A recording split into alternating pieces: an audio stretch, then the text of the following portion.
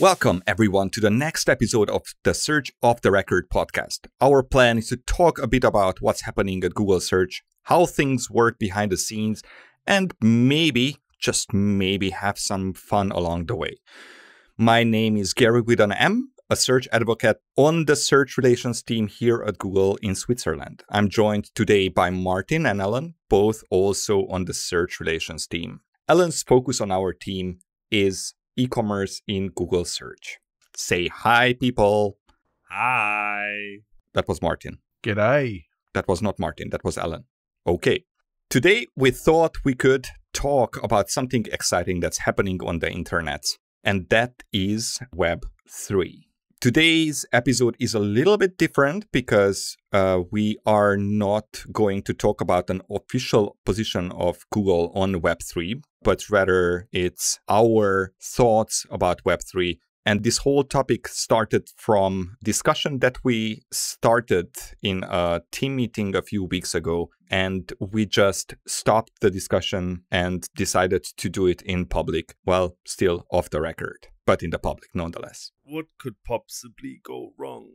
Martin, please don't. Just don't. So before we jump into Web 3, maybe we should define the different stages of the web, because it is kind of confusing sometimes, and maybe some people don't know that there are different pseudo versions of the web. So maybe let's talk about Web 1. What do you think Web 1 means? My first recollection of Web 1 was actually back in my university days, and the internet was just starting out. Oh, am I dating how old I am? We won't worry about that detail. And it was sort of like, oh, I want to find a manual for this new bit of software. And you have all these shelves of printed documentation, and it took forever to get them up to date. And Web 1 to me was really about publishers making this content available on the web. You could get an update to a manual. You could search and find the manual even if you didn't have the printed version. And that was a big step forward at the time. But the content, it was all static. People could read it, but you couldn't do anything with it other than read it. You couldn't comment on it. It was just a publisher model. And some people, you referred to that then as sort of the era of the read-only web, people sharing content online and other people could consume it. It was great. Saved trees, less printouts, less of these 1,000-page manuals getting printed all over the shelves. And from that point of view, I think it was a great step forward, at least for Web 1. Yeah, and I mean, back in the days, it was also costly. It was simply costly. That the technology was relatively affordable and simple, but unless you had someone with the means of storing your stuff online somewhere, like a university or something, it was barely affordable. Like, you would have to put money in to run a website, and significant money at that. Domains were significant, I think, at the price as well. And yeah. Do you remember what was your first encounter with Web 1, air quotes? I think that was when I started working part-time after school for a company in town that had a website. That was wild. But there was no interaction with the website. It was just you going to the website and then just reading, and that's it, and leaving. Yeah.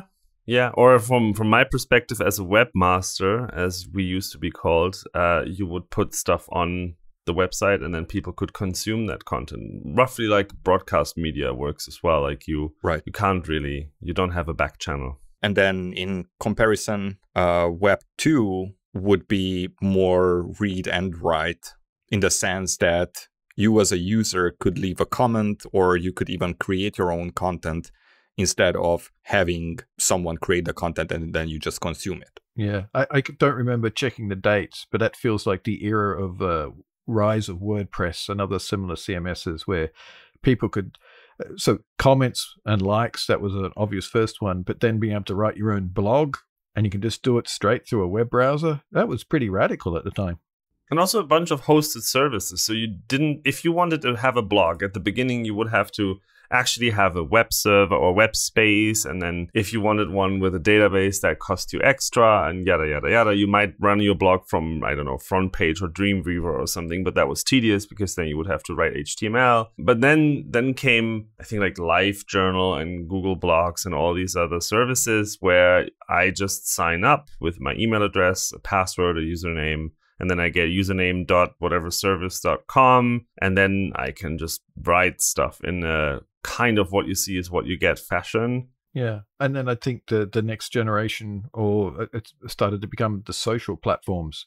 I can publish something and I don't have to have people find me because I can be on the social platform. I can build a relationship between friends, and so they get to know about it and they can start sharing it. And the difference there, I think, is you got a built-in audience and distribution mechanism. And frequently the platforms would solve a monetization problem. Like if you're trying to get money from your content, the platforms would worry about showing ads and so forth, and they'd give a cut of that to the creators of the content. I'm guessing that these platforms are also, or were also, I guess they still are, good for example, small businesses who don't want to deal with setting up a server or figuring out how to deploy a WordPress installation. And they can just go to a platform like WordPress.com and sign up with a free account. And then they have their website with one click, essentially. And then they just have to put up the content. So from that perspective, it feels like these platforms solved a problem for large portion of the web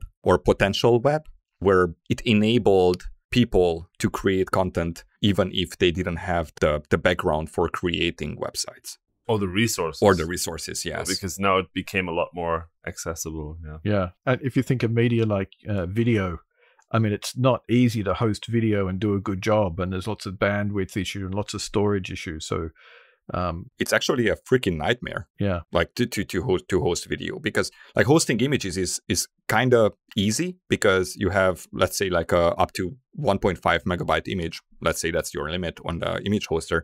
But with videos, you have to keep connections open for a very long time, usually, unless you split it, or you have to multiplex the video for whatever reason. It's actually very, very complicated. I think also, and it's possibly towards, I don't know if it can call it towards the end, but the other aspect of the monetization sort of stuff is people started to do things like, well, how do I get paid other than just doing ads? And you started getting into merchandising and tipping and Patreon sites and Kickstarter projects and so forth. To me, it was always been interesting comparing also to China, because China really sort of came late to the game, I think, for the internet, for the mass thing. But it started on mobile. And so getting ads on your page is a much worse experience on a mobile device. And so there's actually a lot of interesting innovation. It's actually come out of China in the whole area of monetization, if you look into it, because they couldn't rely on ads as being the primary source of revenue for these platforms. If you ever use the web on China, like WeChat or anything like that, it's actually fascinating because, like, quite literally with a tap on the screen, you can pay for a service without actually leaving any window. It's so seamless when you're interacting I'm air quoting here, local internet. I actually love that part of it. And I hope that we can figure out how to do that on a larger scale, not just in just one country. When you mentioned tipping, I was thinking of Twitch, which is a platform where people can stream video games or woodworking or cooking or whatever. And every now and then it feels so nice to just go and find creators who don't have viewers and then just leave a tip for them, like, I don't know, like $1 or $2 or $3. And some of them are so excited about that because it's probably also very hard to get followers on these platforms. Very often it might feel that you are talking into a void and, well, it's just hard to get the followers and the viewers. But then you have the platforms that actually help or may be able to help with that. And dig.com, digg.com, back in the days was one of those where you could get easily hundreds or thousands of people onto your blog just by submitting your interesting, air quoting again, content to that sharing site or search engines. If you know any of them, like a good one, they can send you traffic every now and then. Yeah. If only we knew someone who streamed on Twitch. I really tried not to say anything here, but yeah, I do remember how great it felt when I do stream live coding on open source every now and then, and it felt so nice to see like people popping up, and it has been mostly people from my network, more or less. So I did put it out on Twitter when I did that, and then people who follow me on Twitter already followed me on Twitch as well. It feels nice, and it's bizarre because it's this enclosed space, and the web is so vast, and it's so hard to get a little bit of like fellowship or like people seeing you on the general web. On these platforms, it can be a little easier because they are made to promote connections and they are made to promote discovery. So it feels nice. It always feels nice when there's a Twitch follower or like someone popping into the Twitch stream who I don't know before. Well, that's lovely. So we defined Web 1. Mm-hmm. We pretty much defined Web 2 as well, which means that we can probably move on to Web 3 and try to define it. And I'm emphasizing try here because before this episode, I was doing some research, basically, just to not sound too dumb on the podcast. And it feels to me that Web 3 is not too well defined. Am I right on that? Let's be honest, Web 2 itself is also not very well defined, because depending on who you ask about Web 2.0, it meant different things. Like we said, the read-write web, but then a lot of people say, no, it's only the social web. Other people say, no, it's the web of services like YouTube, Facebook, MySpace, whatnot. So I guess Web 3 will be as fuzzy, no? Well, I certainly think some people are trying to define the web, what Web 3.0 means. And if, for example, I take the crypto space, it's a lot of people comment about crypto and sort of say, hey, is this more of a marketing push as distinct from a really true name? Because like the names Web 1 and Web 2 more came about because you look at history. Like you look back and you sort of say, I can see a pattern there, we'll call that Web 1. And I can see a new pattern, Web 2. It didn't define, let's do Web 2, and suddenly the web became that. No, it was more sort of saying, this is what the web has become, and here's a way of just talking about it and describing it. So, but certainly crypto is one of those areas that is being pitched as Web 3.0. And it's sort of, it comes about from, I think, partly from the decentralized web definition and saying, hey, crypto payments, they're distributed decentralized payments, so shouldn't that be Web 3? I don't fall into that camp myself. And there's a lot of voices who don't like that definition. Yeah. Me. Yeah, okay. We got some on this call too. Same. So here's my problem with it. So when I came across Web3 the first time, long after I came across people who work on decentralized web technologies. And that's what freaks me out about it, is that if you look at, for instance, the Wikipedia definition, which starts off right off the bat with like web-based, the web based on blockchain technology, incorporating decentralization and token-based economy. So basically crypto and blockchain. And I don't know, but like 90% of the cases where someone yells blockchain is the solution, it's not. And crypto has its own challenges. And it starts off with, let's put aside the fact that there are and have been decentralized efforts long before Web3 was coined. And they still go on and they still exist. And I still think they are amazing. One to mention from my perspective would be the Interplanetary File System, or IPFS for short. That's cool stuff. That's really, really cool stuff based on mesh routing and distributed hash tables. They don't need a blockchain because by definition, their stuff is distributed. And I don't know if they are now also using a blockchain because I haven't followed their efforts in a while. But a blockchain is fantastic where you don't want a central authority to agree on things. And I don't think for most of the web things, you'd need an authority to begin with. And you don't need to agree on things. Like I want to pull, like there's collaborative players by definition. I want to pull information from your side. You want to provide me this information. Now I see that we do want a blockchain for the financial side of things. Maybe. Okay, sure.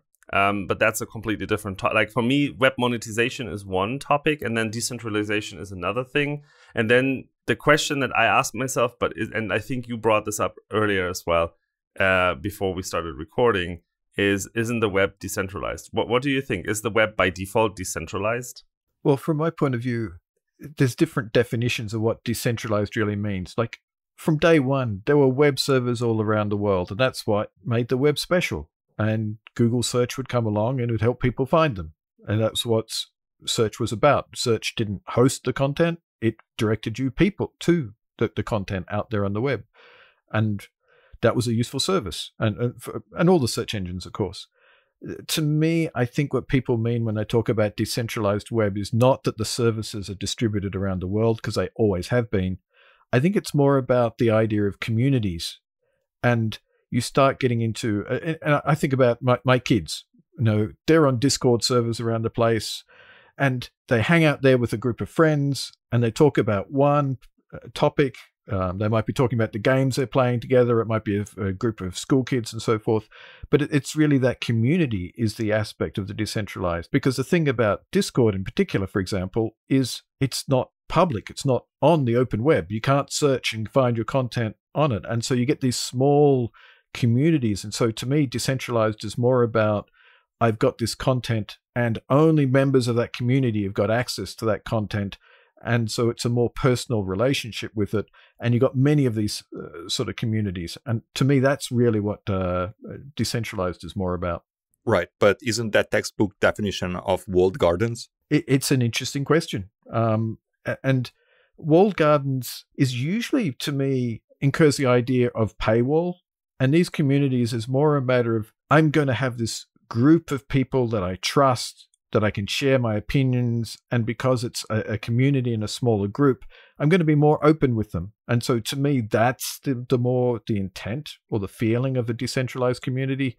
It is more, it's the community aspect. It's not that it's a paywall in front of it. Now, you can disagree with that sort of thing, but that's sort of the feeling I get between them.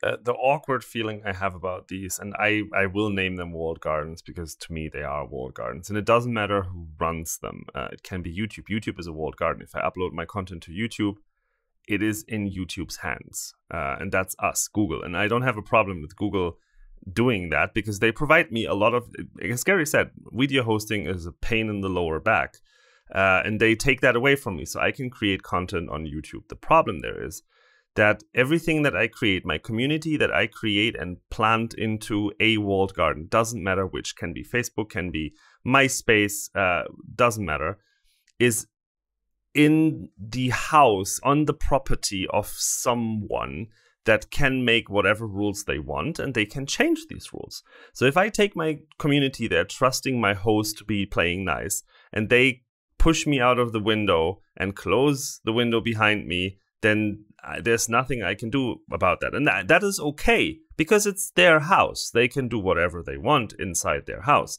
But I lose sovereignty. I lose the freedom to do what I think I want to do. And now you can argue, yeah, but that's the nice and decentralized nature of the web. You can build your own. Just like host your videos on your own server. But then I have all these hassles of hosting video for myself. Or you can host your community with your own Discord server, or you can run your own TeamSpeak server, or you can run whatever on your own machines. But that is tricky to do in reality. And picking up on the sovereignty and making your own rules, that reminds me of Tor, the Tor network, the Onion network, which in the great scheme of things and the idea itself is actually pretty neat. I could see that this might go in a very nice direction, but then it very fast became this, I don't know how to say this nicely, but a cesspool of garbage. And if you want to find shady things on the internet, then you go to the Tor. And perhaps the lawlessness that came to be on the Tor might be the result of like people making their own rules about like what can you host on your site and what you cannot, plus the privacy that Tor offers to the hosters, to whoever created the websites. So that's also a very scary aspect that comes with a decentralized web, where moderation might not be the easiest. And I absolutely think that moderation should exist because, well, we are humans.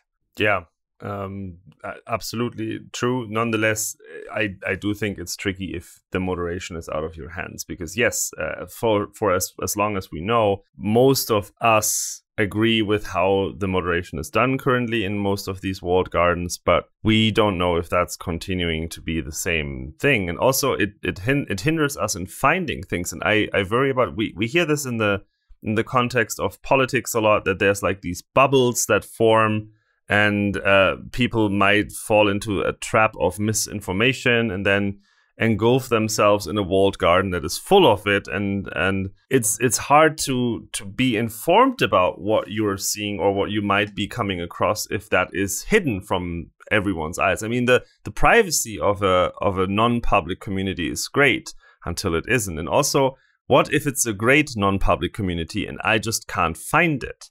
On the web, I have a chance of finding it. How do we find good communities if they're not visible to the public? How do you discover these communities? Well, to me, I think an interesting segue here is into content creators. Like Google has got like the Google Creator channel now. We've been doing a bit of work talking about how can you get small content creators and how can they succeed on the web. And one of the things that we've been hearing from them is they see creating their own website as a logical step in their growth. So they'll start on a platform, and they'll start on Facebook or on Twitter or whatever the platform they're on. But they also have a fear. Like if there's an algorithm change, even if they don't get knocked off the platform, if there's an algorithm change, it can make a big difference to their traffic and it's out of their control. And so one of the things some of them like to do is they stay on those platforms, but they want to have their own home. They want to own their content. They want to control their destiny more. And so they'll actually set up their own website with their own domain name where they've got complete control over that content. And then they publish some of their content on the public forums. And so they can still be found. They still share some information, but then they reserve some of their content for their own community, either on their own website or wherever it is. And so that then they have more control. They sort of feel safer in a way because they're less, and I won't say completely not at the mercy, but they're less at the mercy of these platforms and algorithm changes that might otherwise have a big impact on the amount of traffic they get. And I think you can see this especially on platforms like TikTok, where they are quite strict about what you can post, but it can bring for the creator a ton of traffic, as in to the content itself. And then the creators very often move or expand to other platforms as well. Like let's say that a creator starts creating Vimeo videos as well, or videos on vimeo.com, or they get into Twitch, the streaming platform, or YouTube or whatever. And then some, as you said, Alan, they reserve some of the content for Patreon patrons. And then that content will be only accessible to the patrons of the creator. And then they make some money, and that's supposedly good for them because, you know, money brings happiness. I was just wondering, though, in terms of creating your own website, how these days, like, do you really want to create your own website? I think these days it's easier than ever to create your own website because you get to choose your own adventure, kind of. Like you can, let's say you are a not so technically adept creator and you just want a photo blog, for instance, because that's what you do, photography. Then I think uploading your photos onto some service that hosts them for you and then putting it into a hosted WordPress or whatever CMS you choose is relatively simple. And at least for WordPress, if you don't care for your own domain and are fine with like a WordPress.com subdomain, it's pretty much free. At least you get started for free and then you can move from there. If you're more tech savvy, then you can also choose to use, I don't know, GitHub or GitHub Pages to host your stuff. You can set up your own server. Servers are really, really cheap these days. Cloud platforms have free quotas and free tiers that, again, get you started for free. So you can start your own website on your own, under your own control without investing heavily, which I think is great. If you necessarily want to do that, I don't know, because there's maintenance attached to it too. How do you think this would work on a decentralized web, where you, how would you create your website on a decentralized web? Would it be any different? I think there are multiple options for this. One is to, instead of publishing it to a known destination, which is your server that is under your control, you publish it to some sort of distributed storage. I think that's the approach that IPFS is taking, where everyone has part of the routing information and everyone has part of the content as well. And thus, you have some more decentralization in the sense of, if I am creating my own server, great, now I am making the rules, unless someone emails my hosting company and says this guy is a fraudster, or I stop paying my bills, and then this information gets taken down. With a truly decentralized system, that would not be possible. I don't know how exactly publishing would look like. As far as I know, publishing on IPFS looks pretty much like uploading to a web space. One of the projects I was playing with recently was using Firebase for this. I actually using the Firebase database in the back end, and then I actually built the whole application in JavaScript running in the browser. And so it's using React, using Next.js, put it together, upload static files onto Firebase. Firebase did the authentication stuff for me with a simple JavaScript API. It did all the database access. So I just did client API calls, and Firebase looked after all the authentication. And so I knocked up some simple web apps quite easily, even with authentication and persistence. And there's no code running on the server at all, which I like from a security aspect. I'm sorry, I think, did you mention JavaScript? Yes. Are you saying that JavaScript is the future? It's the present.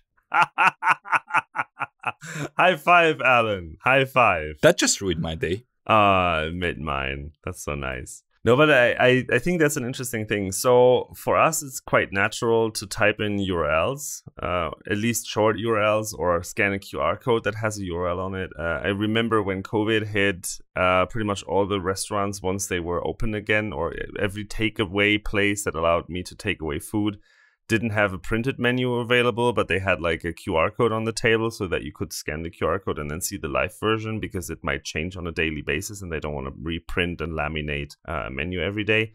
And I can see, so I had a coworker once, Jose Perez Aguinaga, if I pronounce his name correctly. I hope I do. If you listen, I'm sorry if I butchered your name, Jesus. He had this one post on some platform that went viral. Because he basically used a data URL that was relatively short and relatively easy to just drag into your toolbar, or just like as a bookmark or something. And that was a full-blown editor. So you had a text editor, like a JavaScript application, if you wish, or like an HTML application rather than anything, that allowed you to edit a text file in your browser that ran from a copy-pastable URL. So you could make it a QR code. No server whatsoever. It just put the HTML straight in a data URL, and that worked.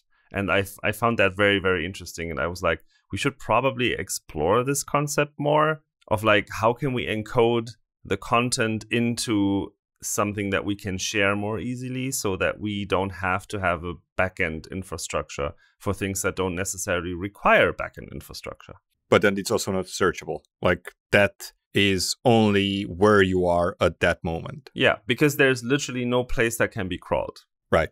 It doesn't exist. It's ephemeral. It floats in space. That's true. Yeah. So in a Web3 world, how do you think a search engine like Steve or Google Search would exist? How would that work? Because we've been talking about walled gardens, for example. We've been talking about JavaScript as a choice of programming language for whatever reason. And it feels like search engines in general are not well equipped for these kind of things. That would require us to go away from the crawl, index, and serve kind of pattern that we have, where we are discovering resources through URLs, and then these URLs point to documents or things that have other URLs embedded in them, and then we go there, be it a sitemap or be it just links on an HTML page. We would probably have to figure out a way to tap into where people are exchanging information. And that might be a social platform, that might be a non-public community, that might be a blockchain storage. Who knows? But I'm guessing we still will continue to communicate information somewhere. It's not that these, like, I can't just create a non-hosted or unhosted application that just floats in space and then expect people to stumble upon it and then use it. There will be some form of human communication. And it could be, let's just play a game of let's pretend. We have Steve and we want to make Steve ready for the future. We are now 20 years in the future or 100 years in the future. And there is such a thing as local communities where people are exchanging information based on where they are, well, then this exchange needs to happen somewhere. Maybe it's QR codes that are being exchanged on phones. So in that case, Steve would have to be on the phones where the QR codes are being scanned in order to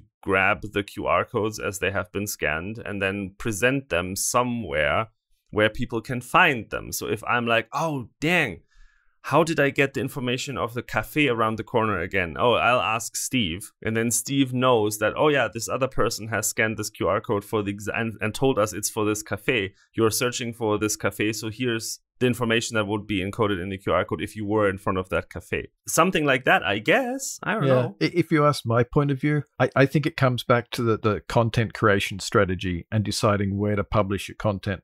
I think the creators should have control over what gets available in search engines. It sort of ties in a little bit to the value. So one of the definitions of Web3 is it's going to be the value web. How do I do a better job of allowing people to get online and make a living out of it, even though they're sharing content and new models of getting it? We've talked about Patreon and tipping, and you've got concepts like product placements and ads and consulting and training, paid training content. There's a whole lot of different models around for actually doing that. But I think it's up to the content creator to decide what they want to make available to what level of community. And I think that's the right model myself. I think they own their content. They should control what they're going to share and what they're not going to share. And I think there's also this divide between something that exchanges value and something that is providing a value in itself. As in, like, if I am a service and I want to announce my services to other people, then that monetizes itself because then people will use my services and pay for my services.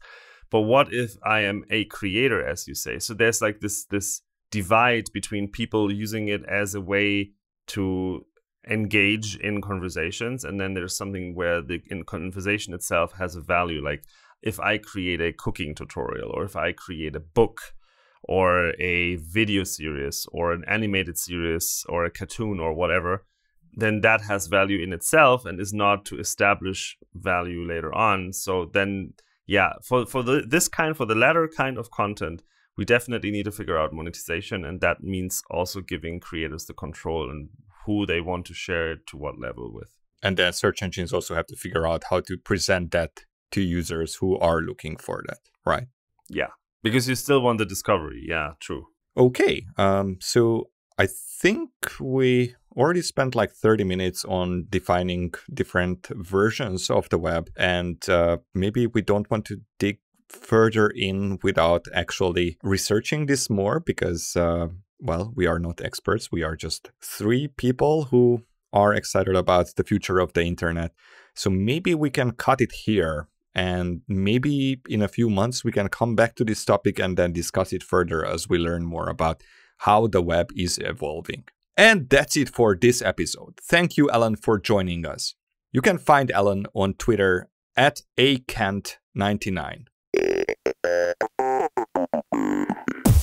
Next time on Search Off the Record, we'll be carrying on with our Spotlight series and chatting to Michelle Robbins, who is one of the most inspiring web professionals out there.